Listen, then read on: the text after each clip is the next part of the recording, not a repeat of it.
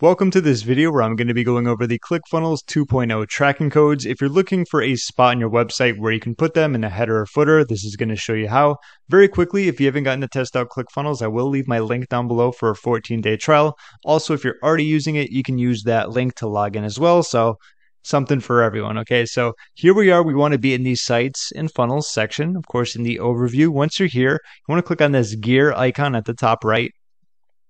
And very simply scroll down a little bit more until you get to the tracking code aspect. So configure optional tracking codes such as Google Analytics. I mean, there's a lot of things that you can put here depending on what you're going to be using in terms of software, but usually you're looking for the head code and the footer code depending on what you want and where you need to put it. As it says, set custom code before the tag of all pages and all funnels. That might be a question out there, like is it just for one? But at the time it's going to be for all of them if you're going to be putting them in this way. So that's the header code option and the footer code option. If you need anything to place there, that's where it's going to go. If you have any questions, feel free to leave a comment down below. I hope this very quick tutorial helps you out when it comes to finding the tracking codes in the new ClickFunnels 2.0. If you want to test it out, the link's down below for your free trial. Thank you so much for watching, and I'll see you in my next video.